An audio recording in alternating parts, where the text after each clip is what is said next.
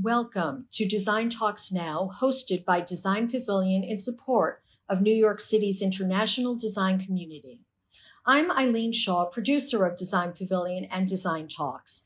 Our mission is to increase public awareness and the perception of value of design thinking, services, and projects. Design Talks Now is, of course, our virtual response to the COVID shutdown. And as the world slowly opens again in phases, we know attitudes have drastically changed in irreversible ways. But really, will society, countries, and cities support the necessary change to our man-made world? As we have seen the air and waterways unpollute so quickly during this pause, this is our time to seize the moment and influence lasting change. And so we're asking you to share your observations, courageous thoughts and ideas during this extraordinary time. And we're documenting these rich conversations and the vision. Today's talk, Designing Against Extinction, features leaders in ecological design and urbanism, as they question what the future would be if biology and architecture became one. I'm very pleased to introduce PhD urban designer, architect, and TED Fellow Mitchell Joachim, co-founder of Terreform ONE and an associate professor of practice at NYU. Mitchell was once an architect at the offices of Frank Gehry and I.M. Pei. He's been awarded a Fulbright Scholarship and fellowships with Moshe Safdie and Martin Society for Sustainability of MIT. He was chosen by Wired magazine for the Smart List and selected by Rolling Stone for the 100 People Who Are Changing America, and awarded by Time magazine for Best Invention with MIT Smart Cities Car. Mitchell has co-authored 3 books and won countless honors and awards. His design work has been exhibited at MoMA, the Venice Biennale, and the Cooper Hewitt National Design Museum. He earned his many degrees from MIT, Harvard, and Columbia University. Of course, in conversation with Mitchell, I'm happy to introduce Mary Mattingly. Mary is a bold visual artist with a strong commentary on the environment. She founded Swale, an edible landscape on a barge in New York City, to circumvent public land laws allowing anyone to pick free fresh food. Currently, Mary is artist in residence at the Brooklyn Public Library, and for more art, she's preparing to launch Public Water and a Year of Public Water, a multi-site public sculpture about New York City's drinking watershed. Her work has been exhibited in museums including the National Museum of Fine Arts in Havana, the Bronx Museum of the Arts, MoMA Education, the Brooklyn Museum, Storm King, the International Center of Photography, and the Palais de Tokyo. Mary's work has been featured in numerous books and leading art publications, and on BBC News, NPR, and Art21. This is not your ordinary run-of-the-mill talk on rising environmental urgency. You will see that. And please watch it through as it deepens along the way. So now, let's begin.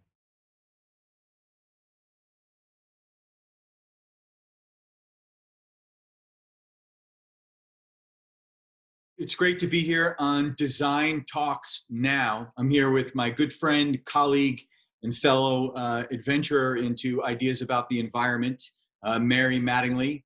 I'm Mitch Joachim. I'm an architect and urban designer at Terreform ONE. We're a 501c3 in the Brooklyn Navy Yard, and we work on problems that think about extinction in our cities. So today we're going to have a conversation between the two of us about what we can do, certainly post-COVID, when it comes to issues of the environment, where arts make a difference, where technology will make some ideas of change, where our work, which is, I think, part activism, part social justice, part odd or weird science, part autonomous worlds, kind of collides, and where there's some contrast. And what that means to the both of us, because we have been working in a similar space for a decade or more at least. And I think there's a lot in common. And I think now this crisis that so many of us are suffering through, this is a time where we can move off of just ideas and small projects to projects that have even more meaning and get us into civilization 2.0. because the United Nations has given us, 8 years to stop climate change, to think about how all of the communities across the globe can play a part to have an avid role in making change, and not changing the weather, but changing the way our structures and our operations work, our economies operate, and certainly how design is certainly working in those fields, so that we make change for the better. The latest thing that Terreform ONE has been involved with, which is not just me, I'm head of research, but Vivian Kahn, who's our executive director, and Maria Ailova, who is our co-founder, we have been a part of putting all of this work into this massive volume. It's over 420 pages. It's on Actar, who's our publisher. They do all the great books that are out there for Harvard and other designers. We put together 14 years of projects that look at our cities, that look at the future of our neighborhoods, and think about them through an environmental lens. Every project we work with uses some kind of a live organism, if not many types of organisms, to rethink those areas in cities. So the book is called Design with Life: From Biotech Architecture to Resilient Cities. And it's just chock full of kind of like a history of the projects that we have been developing, both at urban scale and all the way down to the molecular scale.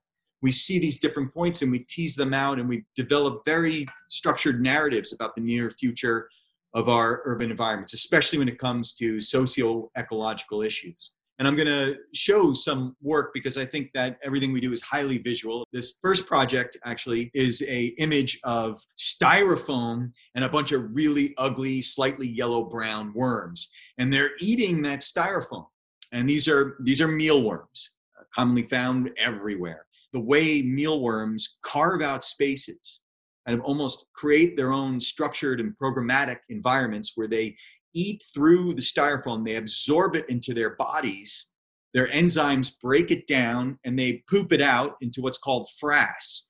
And their feces is actually pretty powerful because it's got styrofoam that's moved through with a lot of those chemicals erased and cleansed using just their bodies in a completely organic process. Then they eat their own frass, and it's cycled again through their enzyme structures, and then we have essentially compostable waste. They get rid of all of that e-waste. That's the stuff that, your computers are shipped in, refrigerators, microwave ovens, speakers. Any kind of styrofoam is really hard to recycle. And it's an amazing material from an industrial design perspective, but it's difficult to get rid of it. So here's a way that we produce these digesters, which are meant to be in neighborhoods. They're meant to be at a certain scale of thinking about waste streams in our cities. And these digesters are here on almost a ceremonious basis because we're doing the first ones in Camden, New Jersey, which has a lot of illegal dumping grounds. So we're putting one there. And folks bring their styrofoam, they dump it inside the system, and the worms eat the styrofoam. So this shows you the actual system in operation in Camden, New Jersey. So here is a massive styrofoam digester. So it's also got a very odd structure above it. And that's what we call a decomposition clock. Well, that's a clock made of mycelium that shows the length of time it takes for different materials with different embodied energy to be naturally decomposed in the environment. That's everything from aluminum to plastics, would take millions of years, including styrofoam, hundreds of thousands of years to get rid of it. So that clock represents the amount of time it would normally take to organically discard this waste in the environment. Here, it's basically eaten by the worms, turned into compost, the worms turn into beetles, and then the rest of this structure is for birds to live in and around the structure and eat the beetles. So the whole thing is about this succession ecology, or this system of cycling and getting rid of styrofoam. So why do all this? Why is Terreform ONE involved in that? Well, we're up against this incredible and horrific statistic, which is that all wildlife population on the planet is 50% less than it was since the 70s. Actually, some people think it's over 60% of every bird, mammal, coral, insect on this planet has disappeared forever because of human-based activities. We got to stop this madness. Terreform has ramped up its game. We're not just an environmental architecture office. We are really working to stop extinction. This is a white rhino. There's only 2 of them left. My kids will never see white rhinos. They disappeared from the planet. The last of its kind is called an endling. So the creature you're looking at is an endling. Every 7 minutes on this planet, we have another endling. Every 7 minutes, we see another species extinct forever. That's what's happening. That's what the United Nations wants to stop. Designers can make a difference. This shows you the amount of good we do in design, where we use different rating systems to stop the destruction of wildlife habitat, but not so much. It's mostly how we can green our buildings or the built environment or infrastructure in general. So if you look at all the different systems available, that's LEED, BREEAM, WELL certification, ENERGY STAR, Living Building Challenge, if you add them all up together, those numerics show that less than 5% of the points you get for doing good goes towards biodiversity. The world of developers aren't even incentivized to increase biodiversity because they don't get any points for it. That has got to change. If anything, I think you should get 100 points if you're just saving one creature from oblivion. So we call this design against extinction. That's the mission for Terreform ONE, and that really follows all the operations that's behind our work. Here is a creature that became our client for some time. It is a sentient being, just like us. It is a cricket. We're working to make this guy live the happiest possible life imaginable till he dies naturally, and then we eat him as food. But not looking like that. We turn them into powder because we know Americans and Europeans, they don't eat any bugs, at least not willingly. We need to eat them because they're an alternate source of protein. Can't live off of cows, pigs, chicken, lamb, nonstop throwing this stuff down our throats and expecting to maintain the same kind of carrying capacity on this planet forever. We have already had massive implications on greenhouse gas emissions, water usage. It just doesn't work by consuming all of that meat. So here, cricket powder actually produces a massive savings. It's roughly around 2,000 gallons less water for the same gram protein and 300 times less greenhouse gas emissions. The slide on the right shows that this is growing or producing crickets in cities. So it's the same 100 acres of land in Brooklyn, and those little pink dots are cricket farms producing the same exact amount of protein you get from 100 acres of land on the other side, the left side of that image, where it's produced in a rural region. And the efficiencies and everything you save is massive amounts of water and greenhouse gas emissions, and certainly land. You go from pasture to plate directly. We designed this cricket shelter and farm where the crickets live really happy for 6 weeks of life. They live inside that system. When they die naturally, here you can see them inside the different pods. They're harvested by some people, so we use some human labor, and they're ground into alternative protein sources. We work with Michelin-rated chefs to make the most flavorful foods you can imagine. We've fed crickets food so they taste better for humans. These are actually devices or farms that can connect almost infinitely to one another, so they can take up roof spaces in cities or other green spaces. Next slide shows a sectional condition that a lot of this is naturally ventilated. It comes out through these ports on the top. Those are actually instruments that magnify the sound of crickets. So you can hear the crickets singing and chirping because they're really happy and they're looking for mates. We actually encourage mating a lot. So there's an area for spreading their genetics or propagating, so that we have produced these pods for different mating activities. Right now it's in the Philadelphia Museum of Art. It's going to the Walker next. But this is a project called the Urban Farm Pod, the Plug-in Ecology Project. It's a rotegrity sphere, flat packed and then assembled on site like a piece of IKEA furniture. They could be almost any size, from 18 feet in diameter to something small like 4 feet in diameter. It's a farm. It's a farm for urban spaces where you grow your own food locally so that you have some kind of accountability for the stuff that you eat and where your food comes from. It's not a green wall, it's a green ball. So it's 3 times the amount of surface area. It's super compact. It could be on balconies, rooftops, urban parks, inside your apartment, etc. You can grow food on the exterior, all around the exterior. It's got 9 columns of sub-irrigation that trickles water down into all the pots and ends up in a cistern at the base. And then you can also grow food on the inside. You can actually occupy it as part cabin, part farm. We're also growing food from test tubes. This is very much about design against extinction. It's saving a beautiful, charismatic creature from oblivion that's native to New York. It's called the monarch butterfly, and these guys are dying at the rate of something like 90 million in the last few years. The U.S. Fish and Wildlife Services are saying that we might lose them all forever. Mostly that's due to their habitat disappearing. They need milkweed. So we designed a building that includes a sanctuary for monarchs in the skin of the building and onto the rooftop and into the back. And it's a porous skin so the butterflies can come in and out. It's a sanctuary for them to have some moment of safety and propagation, but they're meant to rewild the streets of New York. We designed something to tack onto any building surface that's modular, that's at scale, that has a known cost per square footage, that can take care of almost any creature and build up increased biodiversity in our cities. That was the goal. So this system has been patented for Terreform to do it with many different types of things. So there's the sanctuary. It goes up to the rooftop garden, which is a pollinator garden and an education center. And then it goes into the back where there's a courtyard space and an atrium space, all leftover poché space that instead of just is there for piping and for running your internet cables, it's now running areas for butterflies to live, survive, and thrive. So we've got large-scale LED screens, so people in the neighborhood can see that activity from far away, and they'll get closer and they'll see the whole building is filled with butterflies. This building, it's actually in Nolita, right down from Prada, near Soho in New York. So it's in a really prominent location. How do we run this operation?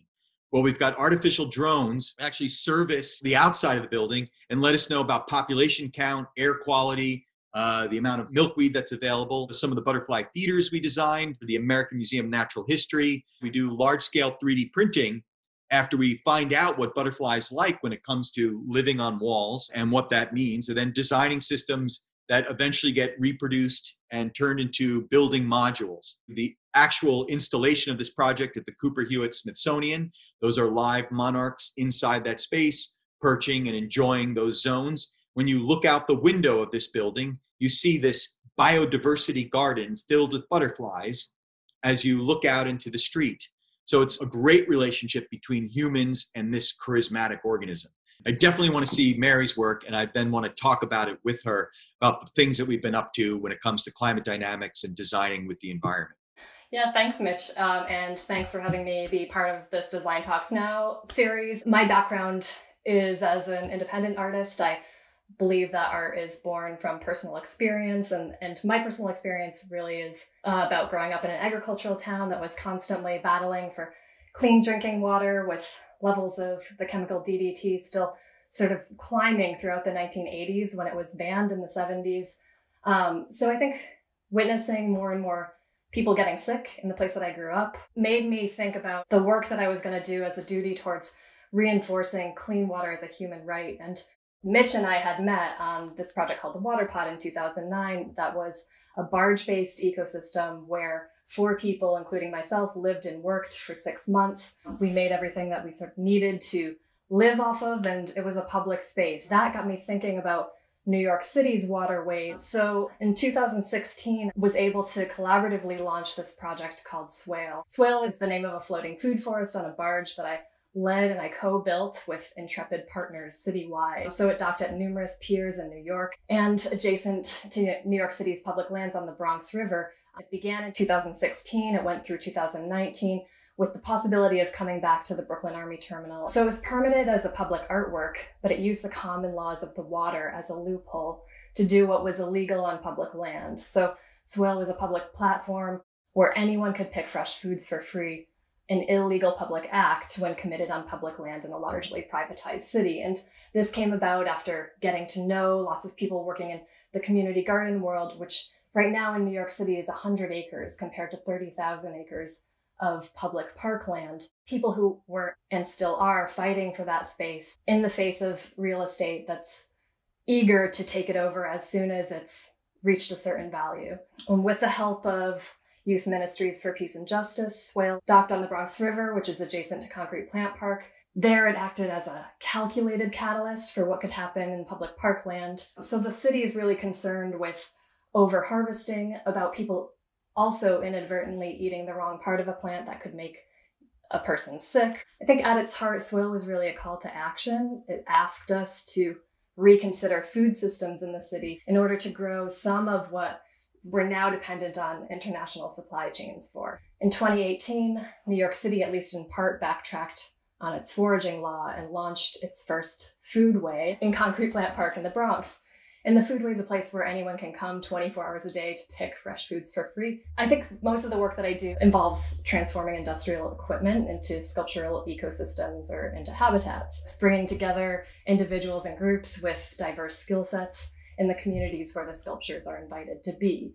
So we organize around reimagining public food, also reinforcing access to clean drinking water, and co-building with discarded materials. I think about sculpture in a few different ways, but they're always durational. So they always unfold through these performative gestures. And this is an image of this sculpture called Pull, being pulled from the Parque Central in Havana to the Museo Nacional de Bellas Artes, where it was set up as a self-sufficient ecosystem that was sort of like an aquaponic system where water would cycle through it, feed fish, and also feed some birds, and then continue to allow these plants to grow. Another way I think about durational sculpture, so this plays out through maybe a personal experience with it, and this is called Wading Bridge, and it functions as a proposal for a more watery future. This is in Des Moines, Iowa, in the Raccoon River, a place where there's lots of flooding, agricultural runoff. People would generally say that they would avoid this river, that they were almost afraid of this river. So crossing Wading Bridge, even though it was only allowed to span 16 feet underwater, 6 inches, and getting your feet wet could allow this maybe momentary intimacy with this river that you really didn't want to spend that much time in. So for me, this project and projects like it are ways to value both perceptual and physical experience. Triple Island, this happened on Pier 42 in Lower Manhattan. It's made from scrap, like most of the projects that I do are. And in a public art context, I think sculpture can be effective at serving dual functions. So here, Triple Island was part of an ecosystem, but also part action to halt a condo development on a vacant Manhattan pier. Unintended at first, we were brought in to do this project by an umbrella group called Paths to Pier 42. Here, instances of temporary public art alone can't make as much difference as they can together. And everyone who took part in this project was part of something much bigger than their individual works. This is a project called Wetland. It happened in 2014, and it was made entirely from scrap. And one question that drives me is what happens when we can transform objects and materials with past histories together in order to tell complex stories. So Wetland represented this sinking house where on board we were sharing DIY water purification systems, remediation system. We had clear wall for bees that would provide us honey. And I lived on here, and so did some other friends and people who decided they would do artists or writers residencies on here. The bottom floor functioned as a theater, and the top was where we stayed. So this is a personal project, and I think it came out of spending 6 months living on the water pod and then in 6 weeks living on Wetland. As well as Triple Island, I think living on these ecological art projects that all had no space for trash, right? Always asked me to reconsider the surroundings that I would come back to in daily life. I wanted to figure out the objects that I had in my own life. I wanted to think about the city's collective monument of the landfill, to reconsider my own collection of objects and think of them as monuments to my own consumption. So a few years ago, in 2013, I bundled almost everything that I had in my possession and pulled the bundles through New York City to emphasize the weight of the objects, where they were mined, produced, how they were distributed around the world. In the town that I grew up in, not only was the water polluted, but when the food that was produced went into the city, the garbage always came back out. So I think in the back of my mind, localizing production, distribution, and expulsion is something that I really believe is necessary for a post-extraction future. So there are 2 other projects, but they're kind of long. One is Public Water. One is Ecotopian Library. It's based on this idea that art, geoscience, and ecotopian thought can cultivate eco-social change. So it's a platform for other people's powerful work and important ideas. It's been a way to help me think about what happens after, what comes next. Mary, the work that you do is phenomenal, and I'm really glad that Eileen Shaw and Design Talks Now has brought us together, we think that waste needs to go away, and that's nothing new. I mean, clearly your projects are highlighting that in so many different ways, whether it's on a personal level where you're kind of confronting the amount of stuff that you throw out, to just your entire self-reliant systems that are about producing food and energy, and then dealing with the waste in a some kind of a cycle. Mhm. They're important experiments, but we're nowhere near getting them off the ground as far as every American participating in this kind of post-extraction world or post-extinction world. It's almost like I want to ask you, what happens if the next president comes along, whoever that might be, and they put you in charge at the cabinet level of doing these projects at an enormous scale, the scale of regions in the United States. And what and how would we even roll that out, and would we achieve the impacts that we're looking for? Is it even enough? We're worried about other things. Right now it's COVID, and that might be helpful because it's the crisis that we've been talking about all along. So if we are one biology, can we recognize that we're one ecosystem, and that's the next thing to hit us? And if we don't do something about it, shame on us. What kind of a soapbox do we need to stand on to almost get people to wake up and stop the madness? On Swale, when we were trying to figure out why the Parks Department was not allowing foraging in parks to happen, it came out that they would allow it in different parks, but there has to be a stewardship group in that park that really wants to help care for it with the Parks Department, and then it will happen. And it just made me think, oh yeah, this is like that is how this change can happen. It happens on a small scale with committed individuals all over the place. Yeah, well, you said it early on. You brought up the idea of maintenance, whether it's citizen science, whether it's like dealing with where these waste streams goes, where it's how do you clean the solar cells, to everything that's happening on Swale. We looked at drones or quadrotors to some level of service. We're doing another project with ODA in Los Angeles, doing a sanctuary for monarchs there. And that's the giant question that everyone's asking, is mostly the maintenance and the cost of the maintenance. You mentioned Buckminster Fuller, obviously a big influence on the works that we both do. Bucky had a maintenance plan. I mean, the manual for Spaceship Earth is a part of that. The Dymaxion grid is a part of that. He didn't directly, I think, refer to it as maintenance, but he was definitely thinking about how we maintain, this kind of relationship to the Earth's metabolism, and how crucial that is. It's almost as if, he wanted us to be, have a kind of an endless source of energy, and to be carefree in the things that we were learning and the pursuits of life, and that the everything else that we needed, shelter and food and air quality or movement, mobility of any kind, that was all pre-solved and not really a kind of a struggle in our day-to-day. It was just kind of running as it should, like at enormous capacity and incredibly optimized. And we don't think about it. We just go from place to place, use all the energy we want, have access to food and shelter, and not worry about those things. Instead, worry about what makes us better as humans. That we strive to be a greater kind of being with an incredible sense of interdependency, and links to our histories and our cultures, and a projection into our future. The best thing maybe about maintenance, I guess, from a Bucky perspective, is to make it this kind of successful undergrid that's just everywhere, but it is really invisible, or if it is visible, it's to the point where we're so excited by it as a spectacle, and it works so well.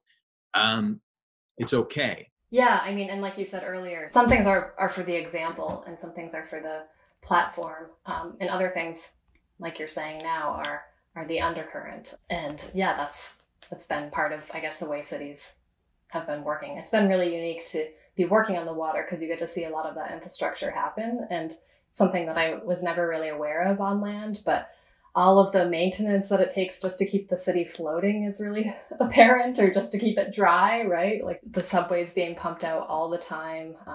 Combined sewage overflow, CSO. What cities have done when it comes to those boundary conditions between water and human programmatic space, between our occupied land, especially in New York, has almost been none. mean, we are expecting another flood to come, another Hurricane Sandy. That's definite. Yeah. We've had projects on the boards forever. I know Terreform, we won an AIA award for some of the research we were doing on flooding and flood management before Hurricane Sandy, and we're not the only ones. But it came, it devastated New York, and we have not done anything since. It's been 7, 8 years, I'm losing count, since Hurricane Sandy, and we've had something like $40 billion devoted in the tri-state area to stop future water and flooding issues, and we've done next to nothing. First, there's the wall that may or may not still happen. It sounds like it won't happen. And then the wetland restoration, which is what you guys were working on, right? And so that's been happening, but it's like happening far enough offshore that it won't protect most of the city still. And it's just one of those mitigation fronts. Part of it is there's money, there's the how it'll trap the water up the Hudson and in the East River, that we need to move through it because of the animals who live there, because of the pollutants that get trapped in there. So you're thinking about like essentially creating this dead zone right in Lower Manhattan for the water. You're also probably contending with unions who need to have that waterway accessible for jobs, right? And then there's the Port of New York, New Jersey, which would be impacted. And I don't know, it's just, there's so many issues tied up into one thing. That great shift that you're talking about is going to be really difficult to see. I think about Donella Meadows, that system scientist, and she has this quote about the widening wealth disparity, where she says there'll always be someone who can afford to eat the last fish and someone who will need to catch it as the wealth disparity widens, right? It's impossible to think about doing these larger infrastructure changes until that's solved. There's so much effort to create change on every possible front in society. I mean, the arguments there are very real, especially the ones about systemic racism. I mean, how do you choose that over climate change? You can't. Which one is more important? I don't know. Which one goes first? They should go together. That's why a lot of the new discussion in the environmental debate is social justice based, or justice based environmentalism, which is seen to have a lot of equality, because the people that are going to be affected by flooding, and the first ones that are going to not have access to fresh water or the right food sources or have shelters, are going to be most likely the poor. Yeah. And they're going to be in communities that are most susceptible to climate problems. So it does make a lot of sense that those two issues are hand in hand. The work we do, we call it socio-ecological design. We've given up the idea that this is about the science and the engineering only. It's not. It's the capricious public. It's our leadership class, or our diplomat, and it's certainly the public at large that is incorporated in those designs. Who is going to maybe solve some of these issues of climate change and racial injustice and get to civilization 2.0 faster than the rest of us, and who could lead by example, who understands kind of ideas about a resilient economy or a regenerative system that becomes part of their infrastructure when it comes to food, waste, water, energy, air quality, transportation. Like, who is going to get there first? I don't know per se. I mean, but if I was to guess, might be New Zealand. I'll give them a shout out. They seem to, because they're on an island and they realize that they are always kind of cut off from the rest of the world. They're still modern and sophisticated, but they've dealt with many of the infrastructural issues internally. They're very self-sufficient. They understand the limits of their economy. They're almost in a kind of a steady state system. So I think maybe there's something there. There's also these smaller experiments like Masdar, which is something that's in the Middle East, done by Foster, and it hasn't been a success since, but at least doing experiments at the scale of cities that look at self-sufficiency, that look at just the absolutely new way of producing how we live at scale, thinking about hundreds of thousands of homes, large-scale populations, and doing it where it's all completely sourced from renewable energy.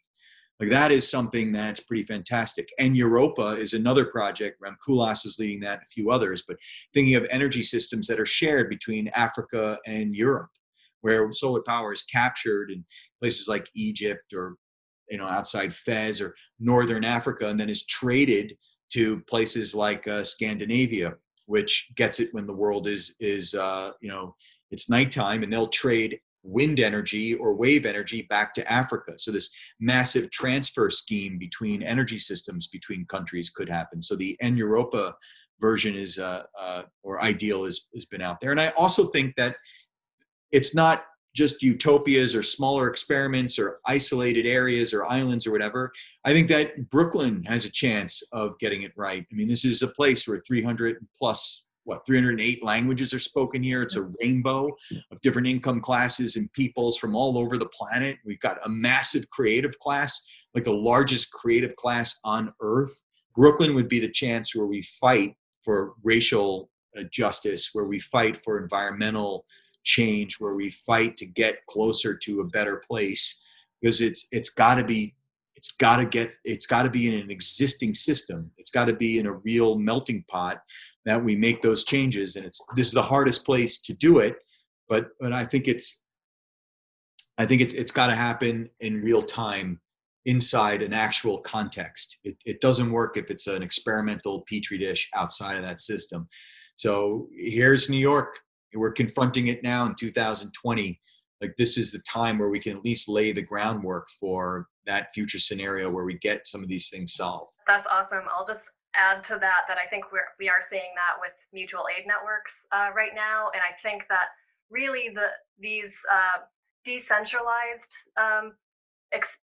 like smaller scale situations that do exist everywhere. It's just not the main narrative. And I think maybe that's what we were getting at in the conversation too, was like, not only how do you change the narrative to make maintenance like really appreciated, but how do you also push some stories forward that can push that type of mutual aid to a level that most people can see, or more people can see. And I think that it's there, but it's hidden.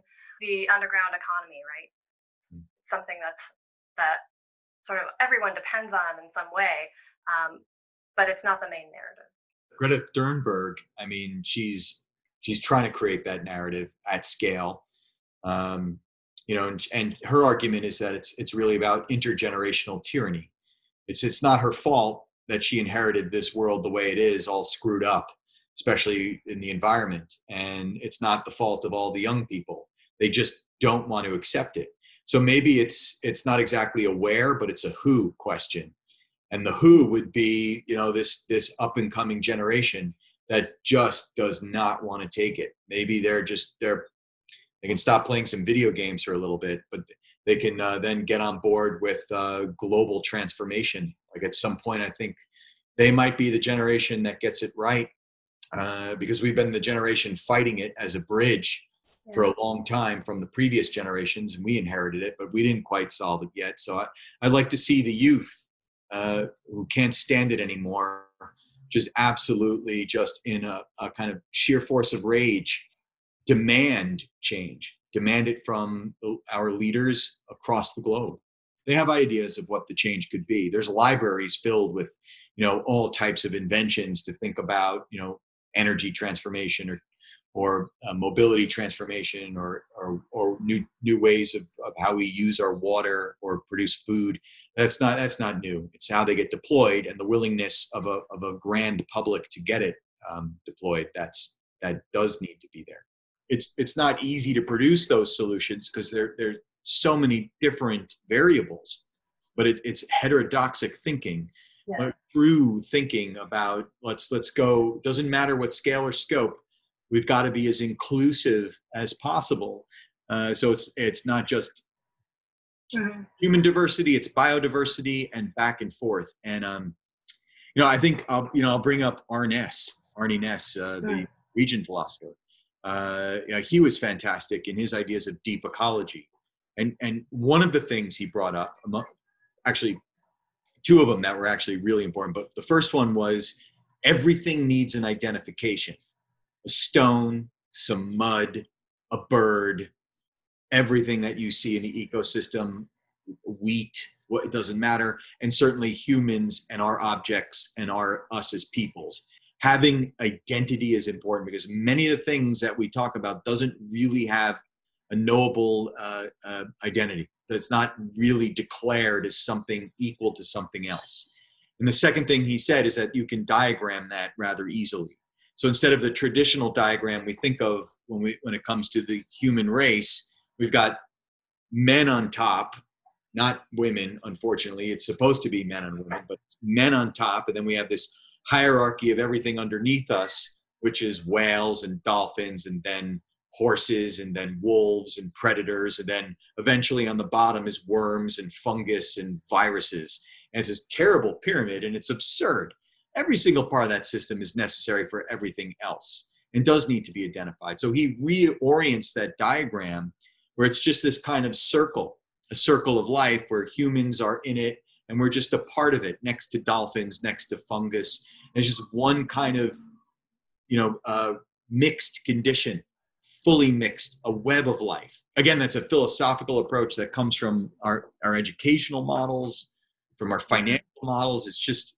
Yeah, I mean, I think the revolutionary stuff that you guys are doing really has to do with food and animal rights, and the crickets, I think, is so important. And like you said, it's something that's addressing land use, it's addressing pollution, climate change, animal rights. I mean, I'm curious to know how far it goes, or what your vision is for... Basically, all organisms are sentient, especially Hidden Life of Trees. That's a great book to come out with the narrative of that. But there's been plant neurobiologists for years saying that plants were truly sentient, thinking, logical beings, and that they don't. That the physicalists say they don't have like a little organelle inside there that we can recognize as a brain or a mind. And for a long time, plants were thought to not have those things. But what they have figured in through a lot of studies, definitely in that book and others, is that they're actually connected underground to an incredible neural net that is a thinking system. It's the mycelium linking to the roots of trees, talking to other trees. And if you zoom out, you finally see the mind of trees is at the scale of a forest. We were thinking at the scale of a plant, it'd be like little acorn brain. And that's how, it's not true. Their brain is landscape sized. Their brain is very real. It has memory, it has history, it talks, it's sending real electrical signals, just like our neural net inside our own heads. And that we don't understand the language. We don't know exactly what they're saying. We have ideas about protection and safety and soil acidity and precipitation and rainfall, the basic stuff, but we don't know what they're saying. If I was a tree, I'd be saying, can we get rid of some of these humans?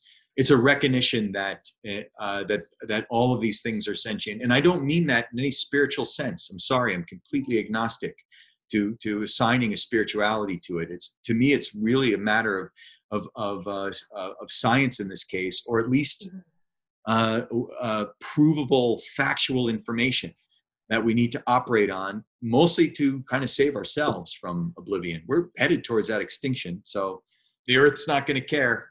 It'll live another, 100 million years without us, just fine. It'll just shrug its shoulders and we disappear. We're so brand new. I mean, it's crazy. Socrates, ancient Greece is 2,500 years. That's it. Yeah, it's nothing compared to how long. I mean, there are tree species that have been around for 6,000 years, 10,000 years old. Trees on Earth, right? On Earth, I know, still living. Yeah, I think. Okay, well, here's something that I often say, and this comes from Paul Gilding and a few others. But I think what's going to happen is there'll be a giant, ugly crisis, and if COVID wasn't it, wow, shame on us. But there will be a giant crisis in the climate, and that will have what? We'll retool our civilization within 1 or 2 years. We did it when America was confronted by Pearl Harbor. What we did to Japanese Americans, not good.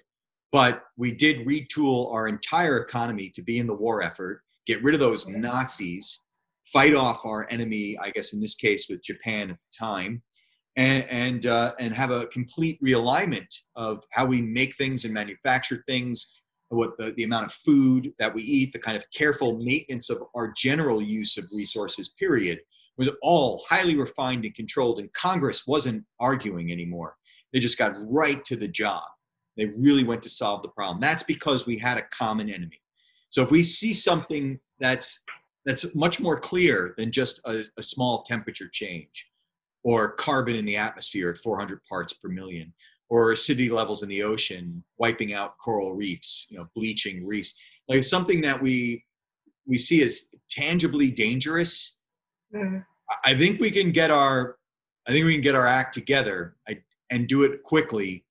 I just don't know if it's maybe too late, especially since like the changes that have happened now under COVID, the kind of the no airplanes flying, and this kind of great sort of pre-industrial return that we're seeing with a lot of effects on the atmosphere. Mm-hmm. It won't take effect until 20 years from today. Actually won't have any consequence for 20 something years. And the effects we feel today are 20 years old from what we were doing back then.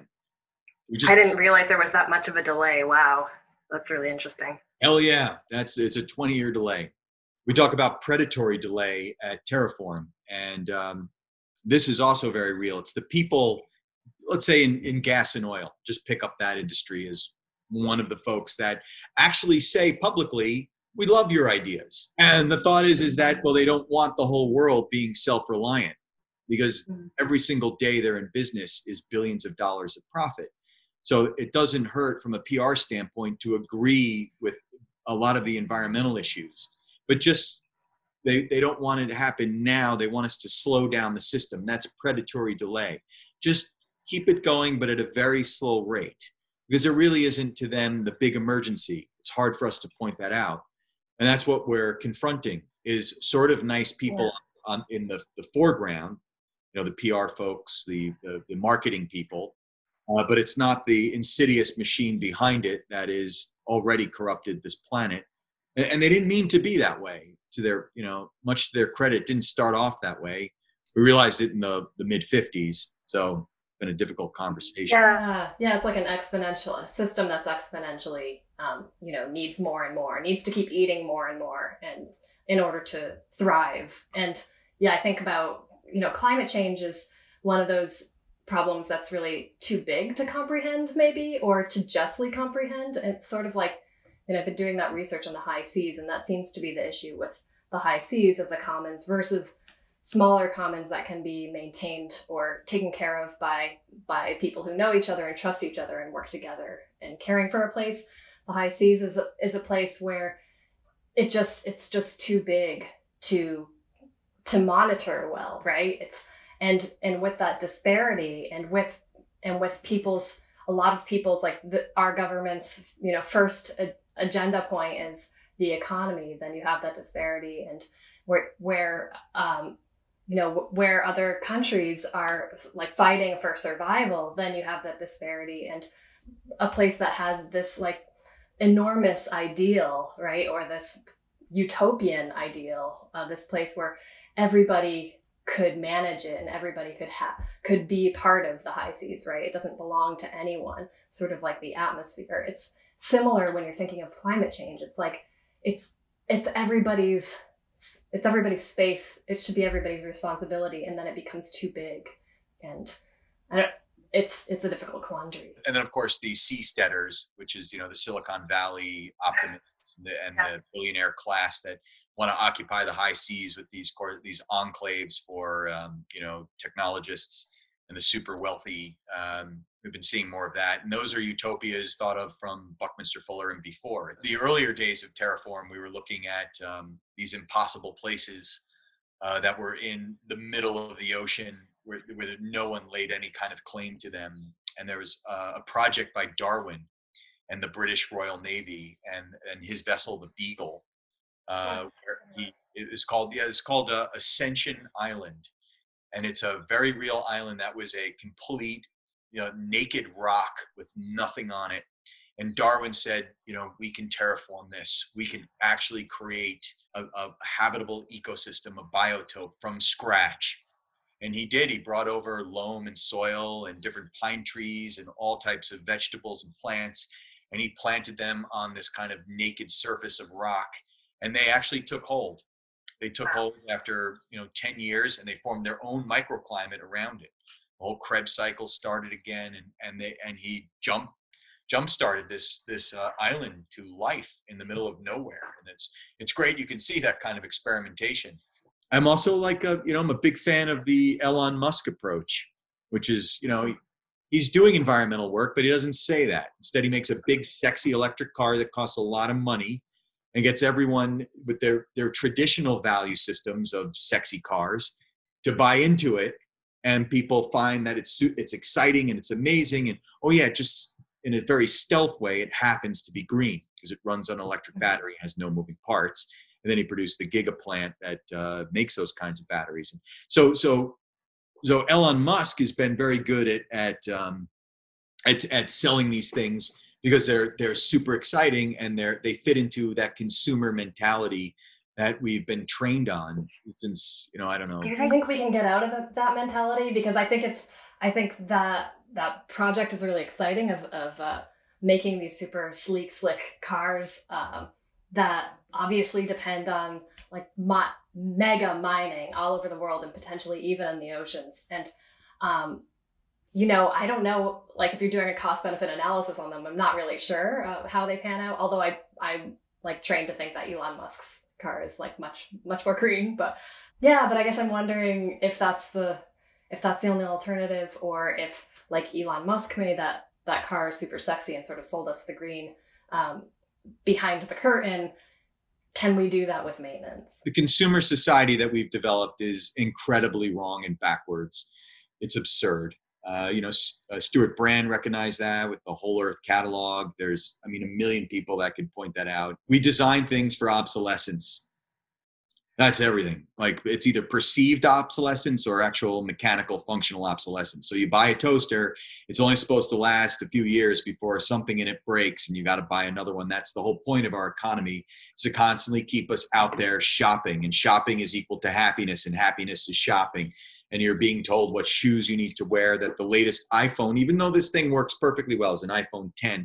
I'm not going to buy another iPhone for 5 more years. And I might be very upset if they don't give me a battery, because I know it's designed to fail. Thank you, Apple. But we've got to use objects that last forever. We got to design objects that last forever. That is an imperative, period. We need toothbrushes that are family heirlooms.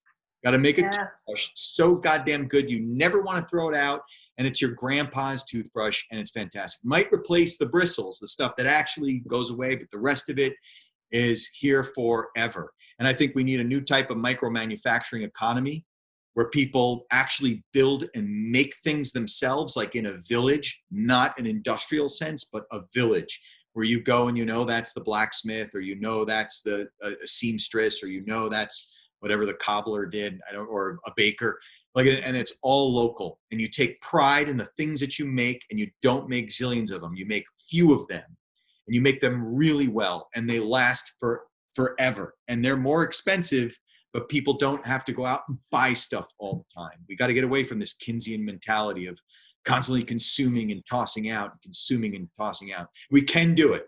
Harley Davidson is an example of a company that everyone who works for Harley Davidson loves their job. They make amazing motorcycles. They cost a fortune. Everyone loves them. They're great. I don't like them, but most Americans do. I think they're fine. But, imagine if we didn't have Nike sneakers made someplace in Malaysia. Mm-hmm. There are few of them made here, and they're crafted by people that who love their job making the coolest possible sneakers you can imagine with wicked styles. And it costs a lot of money to buy them, like $1,000 or a $1,500 pair of sneakers, and you never throw it out. You keep it for freaking 50 years. You might replace some parts as they wear away, but you always have a pride in the thing that you owned, because there was a pride in the thing there's pride used in the thing that was made.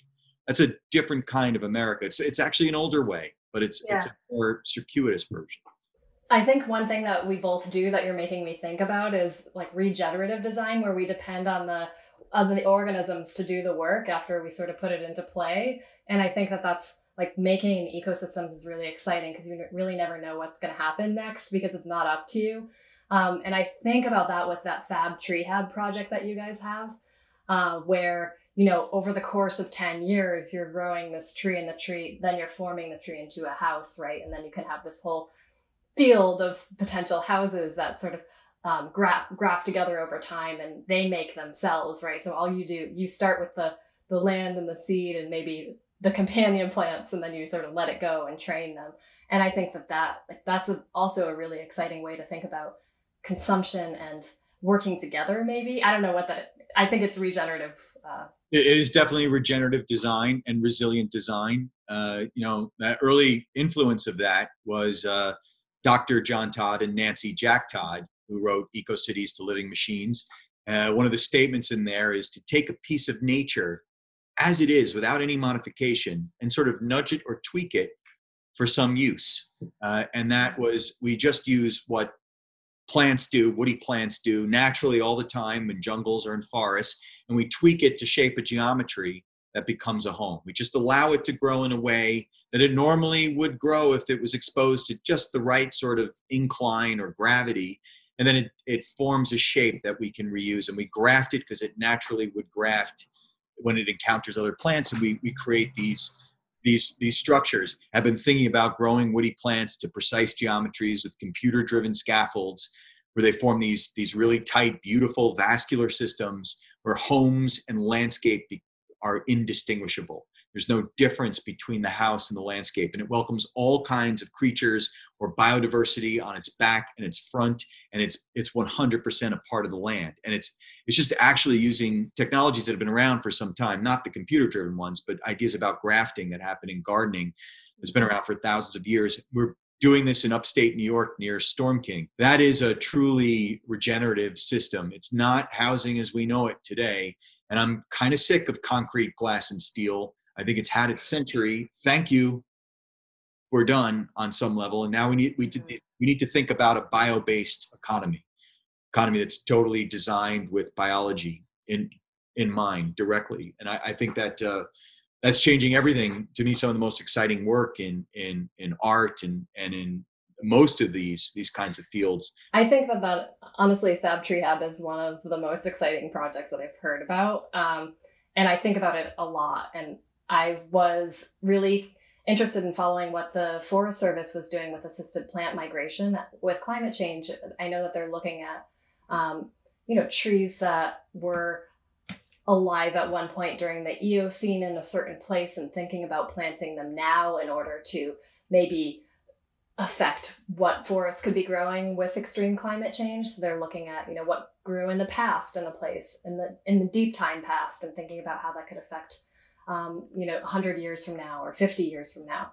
And I think that, like, depending on I can completely vision that world where there are these trees that are your home. Yeah, my brain is jumping to James Cameron in Avatar. It's an interesting paradigm, very fictive. It didn't promise that we'd get there, but electrical impulses of trees, humans talking to trees, 100,000-year-old trees where we're all living inside them. It is a brilliant fantasy. Might be slightly escapist, but it's not. It really just brings up the question of utopia. And a lot of people, especially in academia, don't want to discuss it. They think that utopia is not a worthy topic. I mean, maybe dystopia or the problems we see with those things, but I think it's an amazing research agenda, especially the materials inside it and the kind of the long-term engagement you'd have with those materials, like you were saying, with old growth forests or trees or things that have been around since a million years before humankind. But every culture on this planet, pretty much since the dawn of time, has desired to get to a better place. I mean, that's part of humans. So utopia has always been the question. And it doesn't mean perfect place. It just means good place. Right now, we're not in a good place. And I think that striving together as a community, as a world community, recognizing that we've got to get to a good place, that's there's people doing that work, the United Nations and beyond. We better get there sooner. That's about it.